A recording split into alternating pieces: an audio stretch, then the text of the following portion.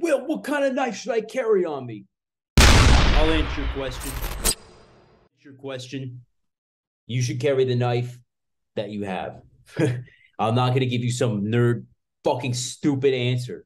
Carry a knife, doesn't really matter what kind. When it comes down to it, it's going to fucking stab somebody, it's going to cut somebody. Make sure it's sharp. Now, with that being said, I like to carry something with a plain edge. All that serrations and shit could get caught up on clothes, potentially even skin. So I say carry something with a smooth edge. I like to carry, oh, well, that's not a great example. Make sure your safety's off. I like to carry an automatic knife. I am able to in the state that I'm in, but in the states that I have lived in, automatic knives are illegal. So you got to be careful. If you're going to carry it, assume that you're going to have to use it and then explain that shit in court later. And if you got an automatic knife, that's one more thing they can hammer you down for when you're on the stand there.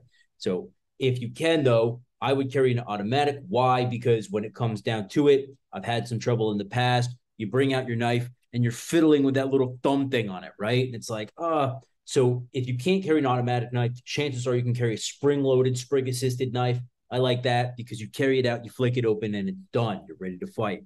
Or chances are, more than likely, you're not going to get into a damn knife fight like this. It's more like you bring it out, you covertly open it, and you fucking go for it, right? Because knives are meant to be felt, never seen. That's the old cliche that I always learned. If you have a knife and you're bringing it out, don't let the other guy know you have it until it's already in him. Now, when I say to carry a automatic knife, it's easy and you're ready to go real quick. It doesn't really matter about fiddling with the damn thing or whatever. It's out and it's in the guy's face before he knows what's going on. A non-serrated blade would be better. Some guys like to carry the ones with half serrations and half a plain blade. Well, all right, it depends what you're using it for. If you're actually using it for utility work, maybe you want those serrations to like cut through ropes real fast or something. I used to work on ships. We all carried a knife that was either fully or half serrated, but we also used to carry it with the tip chopped off. We didn't, sometimes we'd break the tip off, but generally we'd get them without a tip. So if it fell from a height, it's not going to freaking land down in somebody's head or even worse down in their clavicle or something.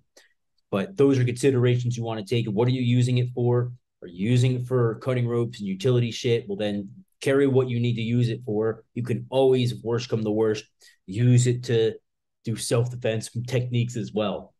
That's my 2 cents on a knife. It doesn't fucking matter what kind it is. If it's sharp and if it gets the job done, it's able to be used. Now, I've seen a bunch of different techniques on YouTube about, do this, do that. And if he's getting your gun here, do this. Well, listen, when it comes down to it, know roughly where you're going to need to stab him. Okay. So, in other words, learn some of the vital areas on the body and where the organs are. And then if you just fucking plunge the shit in, chances are he won't be able to stop it, especially if you fucking hit him and then stab him.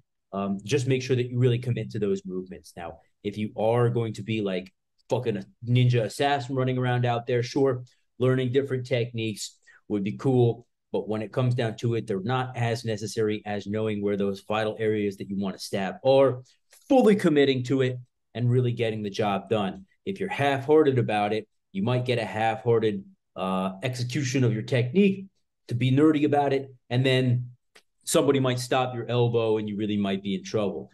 Learning a thing or two about if somebody does reach out and stop your elbow like that, like we talk about on our knife fighting secrets, available on gutterfightingsecrets.com, guys. If you go and check those videos out, yeah, you got to pay for them, but it's well worth the information because we tell you exactly how to get around all this stuff. If somebody stops your elbow, being able to, slice and dice in the right way is a good idea too. But like I said, on the fucking streets, generally, it's not that much. It's grab the back of his neck and fucking plunge it into him a bunch of times. And, be just a freaking savage about it. And that's how it usually happens. That's what usually works from what I've seen.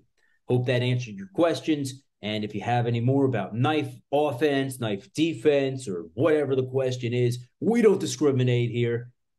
Plop it in the comments below, and we'll get to your question as soon as we can.